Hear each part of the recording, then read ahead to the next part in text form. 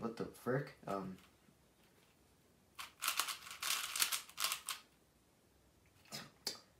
What happened?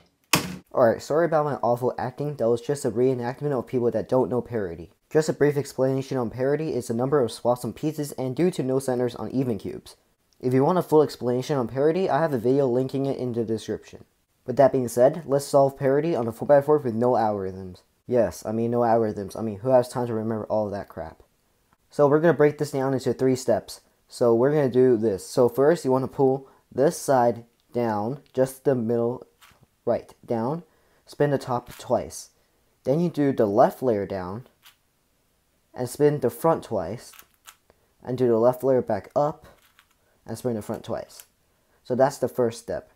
Right down is up twice, left is front twice. So now, after you've done the first step, you're going to do the second steps.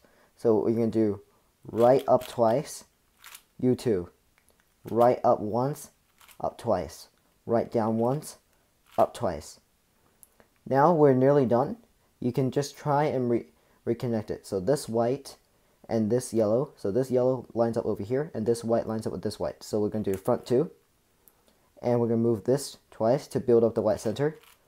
And to finish it off, we're going to do F2. And there you go, you solve parity. Alright, for the people that do like algorithms, and I'll show you them right now. So I would say it out loud and have the algorithm on top of the screen.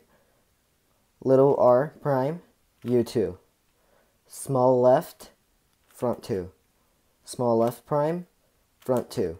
Small r2, U2. Small r, U2.